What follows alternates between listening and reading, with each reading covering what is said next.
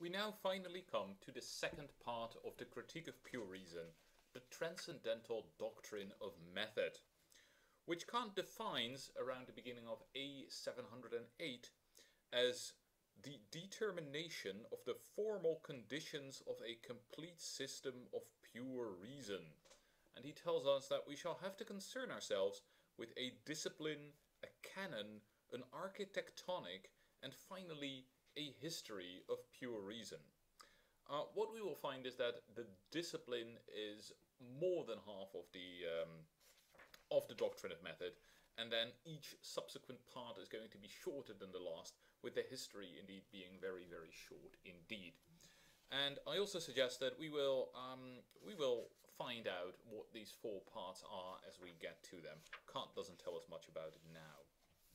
So let us begin with the first chapter, the discipline of pure reason.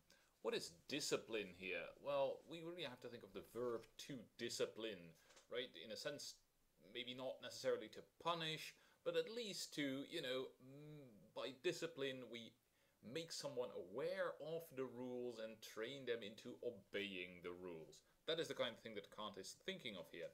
So at the bottom of A709, Kant says, the compulsion through which the constant propensity to stray from certain rules is limited and finally eradicated is called discipline. So what we are going to talk about in the discipline of pure reason is how to eradicate the constant propensity to stray from certain rules. Of course, the dialectic has been all about how reason, tends to stray from rules, and has been trying to sort of limit that or teach us not to do that. We're going to find in the discipline of pure reason here also some other ways in which maybe pure thought tends to go astray. In this video, I want to look at the first section, the discipline of pure reason in dogmatic use, which is basically about the relation between mathematics and philosophy. It is Kant explaining to us how philosophy is different from mathematics and why we cannot expect any success in philosophy by trying to follow mathematical methods. So what is the difference between mathematics and philosophy? Well, Kant makes a distinction here between the mathematical and the dogmatic. And with dogmatic here, we have to think of like philosophy making these positive statements, right? Making these claims, which would be its dogmas. We'll hear about that later on. All right. Page A713. Philosophical cognition is rational cognition from concepts. Mathematical cognition, that from the construction of concepts. This is important. Philosophical and mathematical cognition, two different types of cognition, they have a lot in common. Right? Both of them are not empirical. Both of them give us in some sense universal knowledge, necessary knowledge. But there's an important difference, a crucial difference according to Kant. Philosophical cognition is rational cognition from concepts, so it's concepts alone that we are dealing with, whereas mathematical cognition comes from the construction of concepts. But to construct a concept means to exhibit a priori the intuition corresponding to it. For the construction of a concept, therefore, a non-empirical intuition is required. So what Kant is claiming here is that mathematics is about things, is maybe not the right word, but when mathematics has a concept, like a triangle, then it can construct for itself, in intuition, a triangle. Or maybe it would be better to say that the mathematician has the rules for constructing triangles in intuition.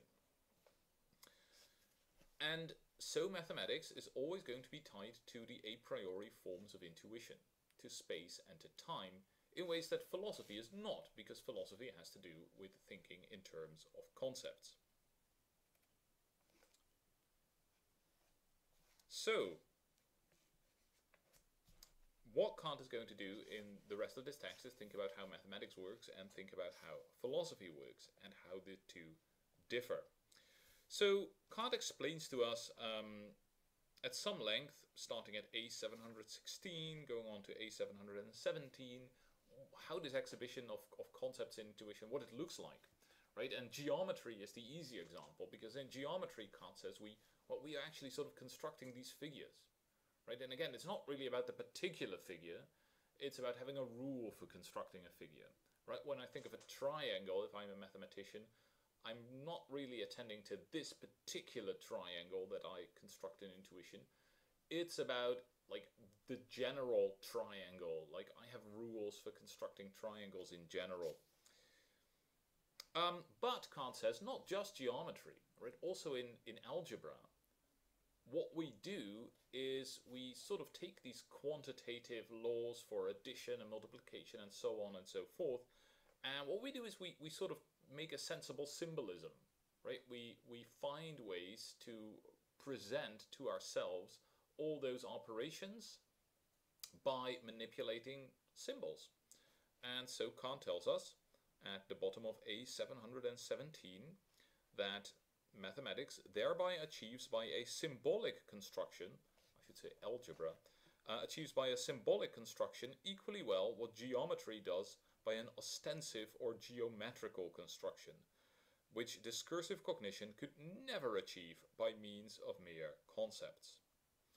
So, for those who might tend to think that Kant's philosophy of mathematics is too imagistic, right, is too much about images, well, you know, Kant seems to go a long way here towards a more formalistic conception of mathematics, where it's all about the manipulation of symbols. Right? And how exactly that relates to intuition is maybe not worked out in much detail here, but the idea is that, you know, these sort of semi-visual maybe representations, even sort of symbolic representations, are enough for the mathematical intelligence to start working. Philosophy can't do anything like that. Right? Philosophy can't, you know, when I think about causation, I can't construct cause, like a cause in intuition. I mean, what's that like? Philosophy has to do with the real, right? Philosophy has to do with objects, with things. That is what we're going to learn on A720, where Kant starts talking about the difference between mathematics and philosophy in terms of one of them being about things. So Kant writes, now of all intuition, none is given a priori except the mere form of appearances, space and time, and a concept of these as quanta can be exhibited a priori in pure intuition, that is constructed, together with either their quality, their shape, or else merely their quantity, the mere synthesis of the homogeneous manifold through number. Right? So form, shape, number, that's what mathematics is all about. It's about the form of all appearance. But the matter of appearance, like the things, that which actually appears, that's something that mathematics just isn't about. The matter of appearance, however, through which things in space and time are given to us, can be represented only in perception, thus a posteriori. The only concept that represents this empirical content of appearances a priori is the concept of the thing in general, and the synthetic a priori cognition of this can never yield a priori more than the mere rule of the synthesis of that which perception may give a posteriori, but never the intuition of the real object. So philosophy never works with intuitions, right? It abstractly thinks about the conditions under which things can appear to us, but it can't construct those things. It can't construct those intuitions. That's just not the kind of thing that philosophy does. Why is all of this important? Well, on the one hand, it is important because we want to understand mathematics and we want to understand philosophy, but it is even more important because Kant thinks, and this is where the discipline comes in, because Kant thinks that there is this temptation to believe that since mathematics is so successful, since mathematics is so good, we just have to use those very same methods in philosophy. If we want a very concrete example of what Kant might be thinking of, take something like Spinoza's ethics. Right? Spinoza's ethics has the exact form of a mathematical treatment, and Spinoza is not the only one in modern philosophy who thinks that, you know, if only we can use the method of mathematics in philosophy, that's when we're going to get sort of really good results. And so Spinoza starts with definitions, and then he gives demonstrations of theorems, and so on and so forth. And one of the things that Kant is concerned with here is to tell us that no, philosophy is really different from mathematics. You can't do that. So, Kant talks about this temptation to follow mathematics around the beginning of A725. And then around the beginning of A727, Kant starts his systematic discussion of how we can see that all those, elements of mathematical methodology do not actually appear in the same way, at least, in philosophy. And so there he writes, again, around the beginning of A727, he says, mathematics is thoroughly grounded on definitions, axioms, and demonstrations. I will content myself with showing that none of these elements, in the sense in which the mathematician takes them, can be achieved or imitated by philosophy. So definitions, axioms, and demonstrations. Kant starts by talking about definitions, and we know that mathematicians use definitions all the time, right? If I say that a circle is a line every point of which is the same distance from some other point, okay, that's a definition of a circle. And I can give the definition. I can then construct a circle in intuition, which proves to me immediately that something corresponds to my definition. That's very important for Kant. And then I can reason with it. And so I can't really go wrong with this, right? I can't really sort of give a definition. I mean, I can give a definition that, doesn't allow for a construction, but I'm going to find that out immediately. At least that's what Kant would be thinking. And of course, Kant is definitely not thinking in terms of constructive versus non-constructive mathematics here, right? That's the kind of a kind of distinction, a kind of knowledge of certain problems in mathematics that only appears in the, well, maybe late 19th, but certainly 20th century. So mathematical definitions are all well and good. Empirical definitions, Kant says, not so much, right? If you try to define gold, you can define it in one way or another way, but you're never going to know a priori that you have listed everything that is important about gold. You can never know a priori that you have defined only one thing, right? Maybe there are different substances, all of which have all these properties that you have been enumerating. So whatever you're doing in empirical sciences, you really shouldn't call it giving definitions, right? That's not what you're doing. And the same is true, Kant thinks, for concepts that are given a priori, concepts like substance or cause. Because again, I mean, I can try to sort of explicate what a substance or a cause is, but how can I know that I have everything, right? That I have captured the entire, like this concept which is there in my thinking, right? Which is presupposed in experience.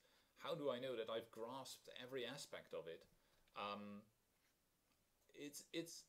can't construct it in the way that a mathematician can construct whatever they have defined.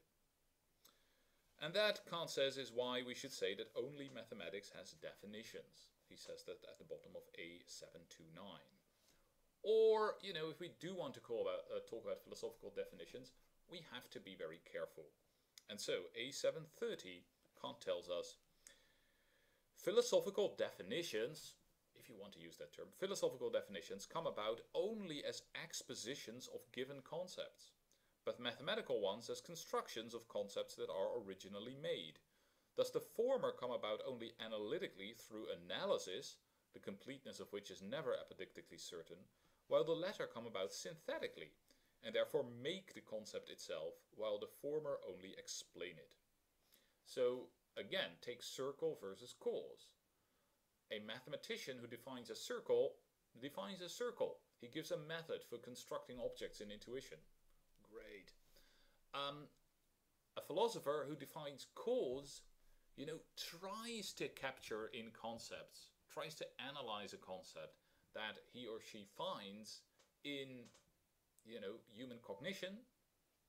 It's an attempt, right? And whether it's right or not, whether everything has been captured, okay, that is something that has to be proven through further philosophical thinking. So here is what Kant says, and I think this is actually a very useful methodological idea for all of us philosophers. This is like little thing A on A730, that in philosophy one must not imitate mathematics in putting the definitions first, unless perhaps as a mere experiment, right? What if we tried this definition of cause? Like, let's try it and see what happens. That's okay. But, you know, it follows that in philosophy the definition, as distinctness made precise, must conclude rather than begin the work. It is only after you have your philosophical theory of causation that you know what a cause really is, how to define it. You do not start with definitions in philosophy. On the other hand, mathematical definitions can never err. Right? We're always right. We construct the concept. It's always going to be great. So that was definitions. The second thing that mathematics uses are axioms. On axioms, these are synthetic a priori principles insofar as they are immediately certain. Immediately certain. So not just certain, because Kant is going to say that there are synthetic a priori principles that are certain in philosophy. That's what the analytic was all about, right? Giving us synthetic a priori principles that was certain. But they're not immediately certain, right? In order for us to know that all events have causes, what did we need to do? Well, we needed the entire transcendental deduction. Whatever the entire transcendental deduction is, it's not an immediate obviousness, right? Not in the way that mathematical definitions, mathematical axioms. So let's take it as an example that a straight line is the shortest route between 2 points, right? If I construct it to myself in intuition, it's immediately obvious, immediately certain. At least that's what Kant would think. Nice. If I say all events have a cause, well, if I think it's immediately certain, that's probably because I think it's an analytic truth, that it's part of the definition of event. But that's wrong, right? I shouldn't give a definition of event as a philosopher, and I'm not after analytic truths. What I really ought to do in order to show that all events in experience have causes is write the entire analytic, right? And whatever that is, it's not like this immediate certainty. So there's something importantly different between axioms of mathematics and the truths, the synthetic a priori truths of philosophy. There's a nice little note here about Kant's use of the term axioms when he talked about axioms of intuition back in the analytic. So here's what Kant says. This is at A733.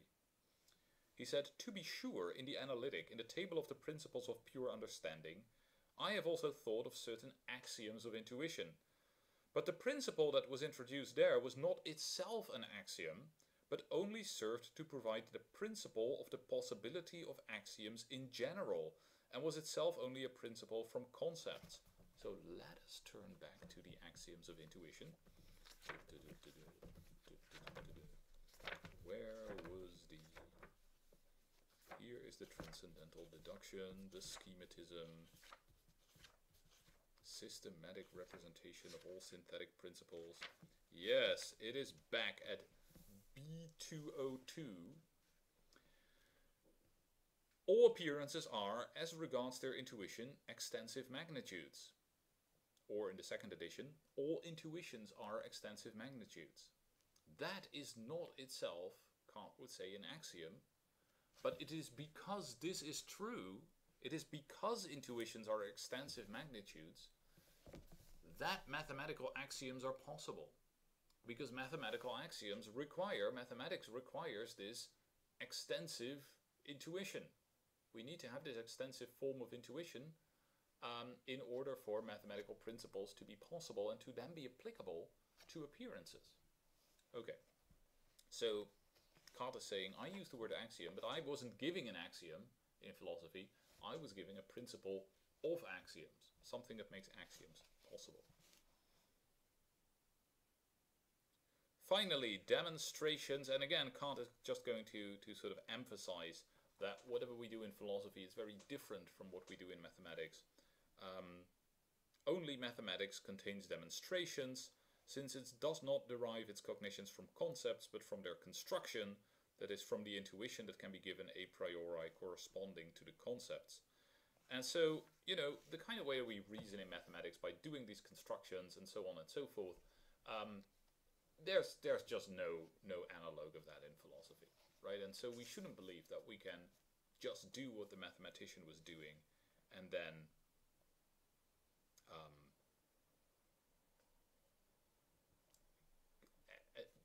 hope for any success, right? These are totally different disciplines. They may work together sometimes. Kant thinks that in natural philosophy they work together, but they are two very, very different disciplines. Alright, so that was the first section, and with that I end this particular video.